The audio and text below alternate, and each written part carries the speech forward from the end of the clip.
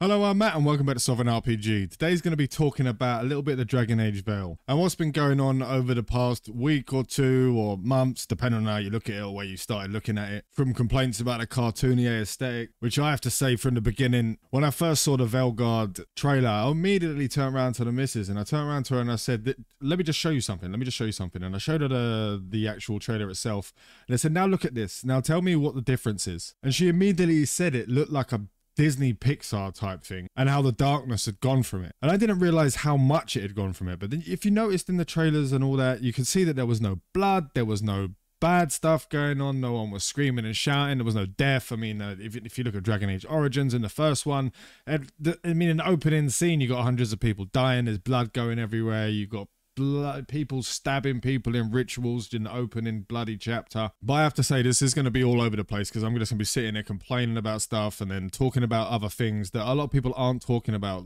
Player expectations, how they're too high, how they're expecting a BioWare team that isn't the same BioWare team 15 years ago to write the same as the team that was 15 years ago. It's just an impossibility. We will talk a bit about that. And we'll talk a little bit about the general bullfuckery that's been going on with a lot of games recently. There's many examples of games that were dark and twisted and funny and great and had very good aspects going to them that then got a reboot, remake, reshuffle, and it literally turned into a Marvel franchise. Saints Row being one of them. I loved Saints Row 1, I love Saints Row 2. It got a bit stupid at Saints Row 3 with some of those DLCs and God and Angels and Aliens and all that kind of stuff. It got a bit too silly. But then when you look at the newest one, it's just, what the fuck is that? It's just absolutely insane what they did with Saints Row. Saints Row was such a good game and then it just went to shit.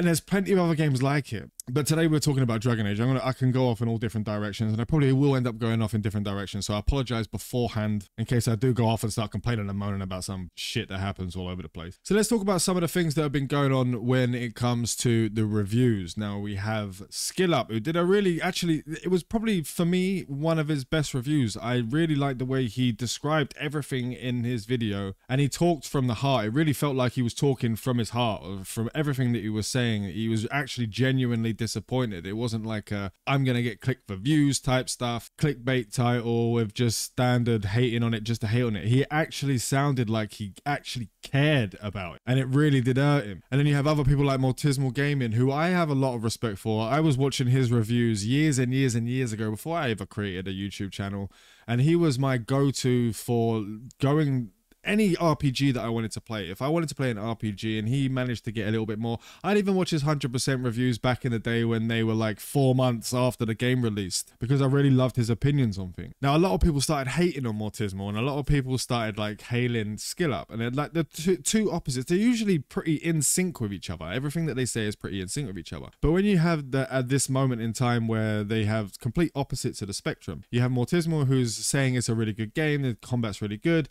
but Mortismal is not the kind of player or creator that cares too much about the things that Skillup was complaining about. So it really wasn't the fact that they were against each other, it's just they had two different aspects of the game that they wanted.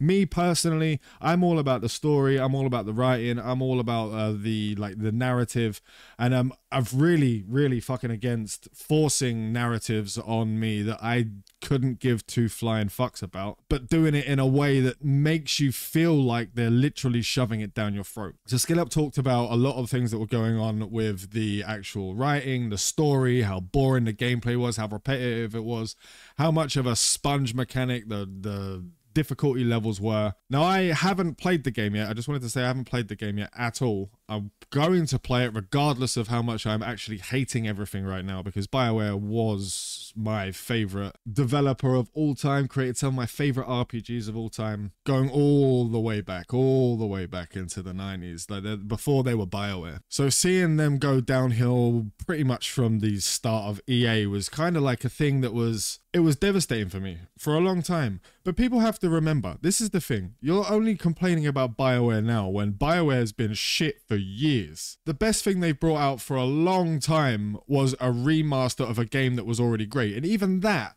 Mass Effect 3 was hated for its ending. It was absolutely hated by nearly everyone. But people keep forgetting that that was even a thing. Everyone's like, oh, Mass Effect is amazing, the old Dragon Ages were amazing. Everyone hated Dragon Age 2 when it came out. They hated the action combat. They hated all that stuff. It just depends on like where we are, and people were just like in masses. If someone says they don't like something, then all the masses come along and say it, even though they haven't even tried the game themselves, which is a thing that it's kind of like, for me, even if I hear that a game's gonna be bad, even if I look at it, but I love the IP, I love the lore behind everything, I love the world behind it, I'm looking at that game and I'm thinking I'm gonna play it anyway, even if I don't like the way the trailer looks and blah blah blah, because it could just be the direction of that trailer. But everything that's being coming out right now, and there's so much stuff all over the place. Now, I don't have social media, like I don't have any social medias, I don't have Twitter or anything like that, so the only times that I ever see anything that's written on Twitter are from other content creators that are making videos on stuff. So I've seen that some of the things that are on there's people going a little bit nuts over there. But the thing is, these days you don't know who's genuinely doing it or who is actually just running an algorithm. So it's so hard for everyone. It's so hard for people who are buying games to see whether a review is right, real, or correct, or like even genuine, because there's so many that you've got all the big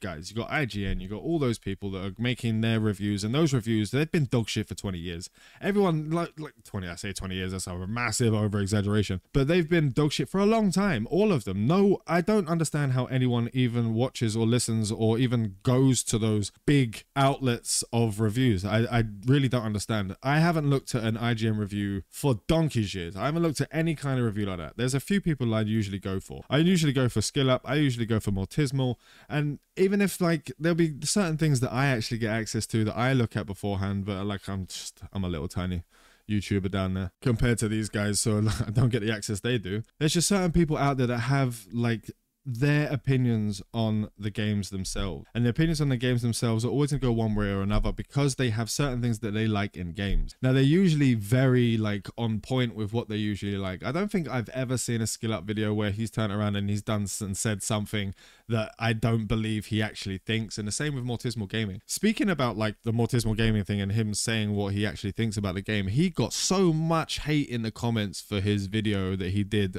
praising Veilguard, praising Dragon Age Veilguard, to the point where he had to actually write a comment at the top explaining that he's not a shill because he could get fined and lose his channel and stuff like that, which everyone bloody knows that.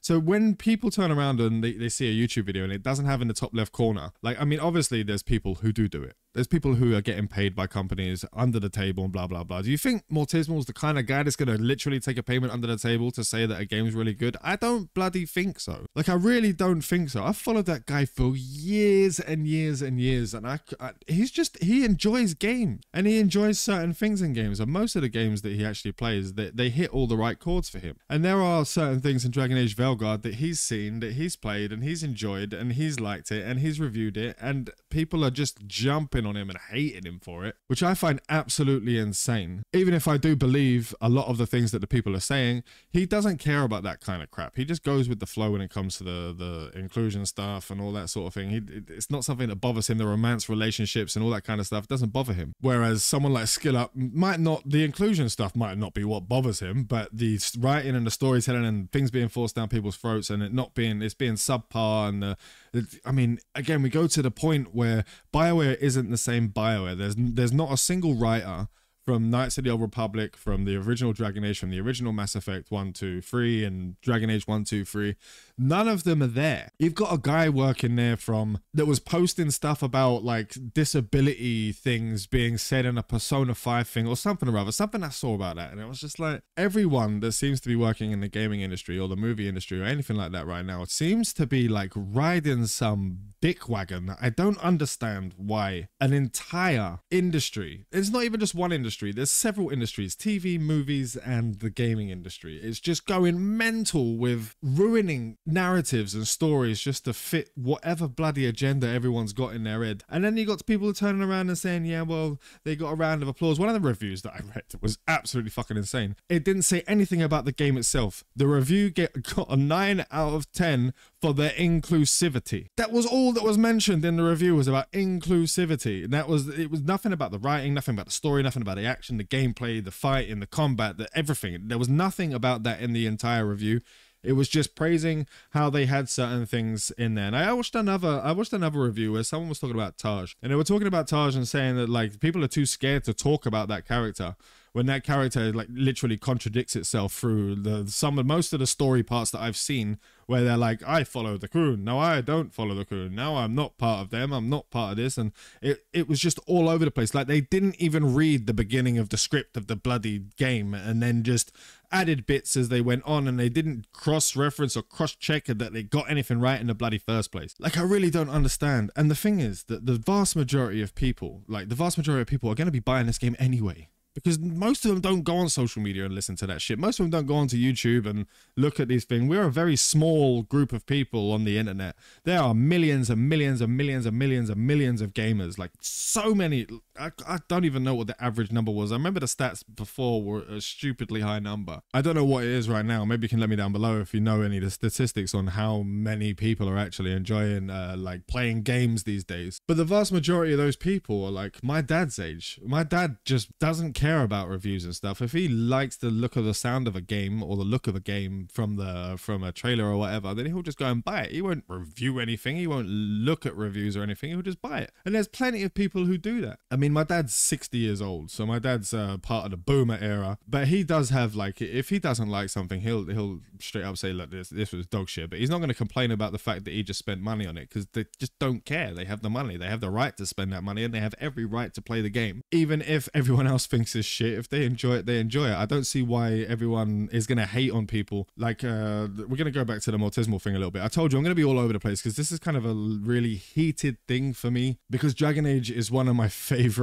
franchises in gaming history. So when I see that something that I love gets destroyed because of whatever bloody reason, and whatever, like, it's just, if it's EA pushing something, then it's EA pushing something. If it's BioWare just being dog shit, either way, I remember the days when BioWare fought back against EA, when the EA were trying to make decisions that would make the development company shite, and their stories shite, and their writing shite. They used to fight against it. Then they all gave up eventually, because EA's big and pushes and bullies and does all the stuff that they do. I mean, there was a time when BioWare was just the most inclusive. If you look at it in the way of like inclusivity and getting everyone in there and all the different kinds of, BioWare was one of the leading things 15, 20 years ago, when they were including everything, when no one else would. When they were including like same-sex relationships in games, it was still at a time where people were just happy to shit on same-sex anything. It was like against the norm to have something like that. There was up in arms. There was like, oh, family values and all this stuff in the US, and we can't have, and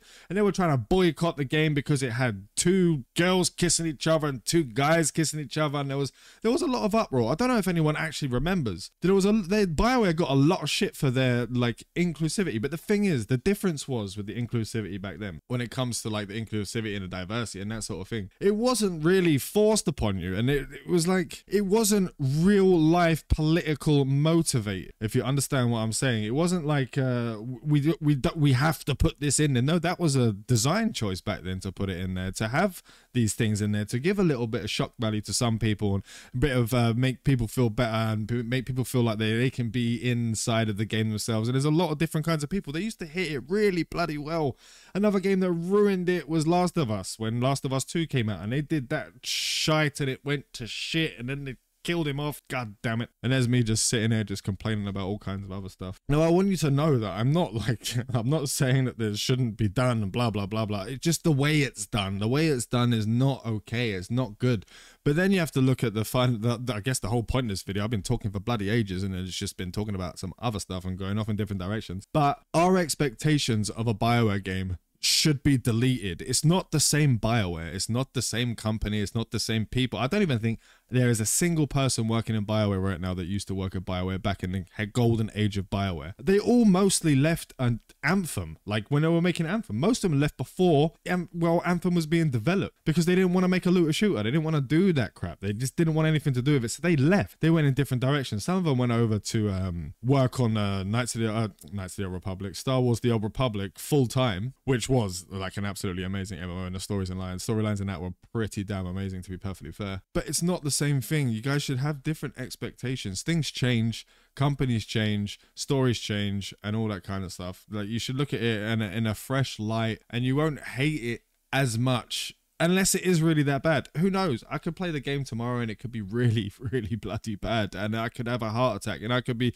making another video tomorrow saying how fucking angry I am about it. I just wish it wasn't such a big thing and I wasn't just like doom scrolling last night and then started seeing videos on Dragon Age, and then I went down a Dragon Age Veilguard bloody rabbit hole and ended up watching loads of stuff about how bad it is and how the world is, because it's going to make you biased. It's probably going to make me biased. I'm probably going to see things that I wouldn't have noticed before because of how everyone's talking about it, which is another story in itself, how we can just be affected by one person saying one thing. I just really hope it's not as bad as everyone makes it out to be, as everyone's saying it is, because I really would like to enjoy a new Dragon Age game. So when it comes out tomorrow, I'm just hoping that it actually is gonna be that way. But we definitely have to check that out when the game actually comes out and we can all get our hands on it and we can all play it for ourselves, and then we'll really see how good or bad it is and the backlash. Now it could be really bad, because if the people are just still buying the game, they're still going to be able to sell the trash, because if they think that because it's selling millions of copies that it's what people want. It's not. But we're a very small minority of people compared to the larger gaming landscape, where like the people who actually care about this sort of thing are very small. The people that care about the story and the writing and that sort of thing, and they have a certain expectation of what the story and writing should be like for an RPG. We're just a different breed of people, and I really need to like start to really move on from living in the 90s and early 2000s, because they don't exist anymore. I don't know how to get around it. I don't know how to get around the fact that these things are happening and people hate it. Like, because look at Disney. Disney's hated for all of the stuff that they're doing with Marvel and stuff like that, but they're still making the movies. They're using Deadpool's money to like prop up the other shit movies that they're making. Like, I don't understand. I really don't understand what's going on with the world. I really have no idea. And this isn't me hating on anyone or any group in particular or anyone like that. I'm just a fucking neutral guy, man. I don't really like have an opinion on anything. I'm just neutral on that shit. But I don't like things being ruined in shitty art directions, and because it looks like a cartoony game, man. I'm just not really happy with it. But at least we still have the chance for Mass Effect to be pretty good. I mean, the director of Mass Effect right now already jumped on to social media and started saying, well, we're going to be photorealistic and we're still going to be dark and gritty and blah blah blah blah blah, and he talked about all that stuff. So we still have that to look forward to, hopefully. We'll see. Anyway, I just wanted to come in and have a little bit of a rant, really. I just wanted to have a little bit of conversation and talk about it. So let me know down below what your thoughts are on all this. If you think our expectations are too high, if we're trying to live in the past, if the writing is just really that shit and the storytelling is really that shit, and all writers and modern writers are just dog shit, and it's just because that's the kind of way I'm leaning to. The modern writers are being taught in a certain way that is like, I don't know if it's taught in university or in school about the way to write and the ideas that are behind it and what's popular and what's not. I don't understand. What's popular on Twitter is pretty much unpopular with the rest of the world. So I don't know why anyone judges Twitter as a way to, like, I don't know, move forward with creative projects. That would be bloody insane if everyone actually followed that. But it seems like that's the way it is. But anyway, let me know down below what you guys think about this whole situation. Remember to like and sub for all your gaming goodness, fly safe, and avoid local chat scams.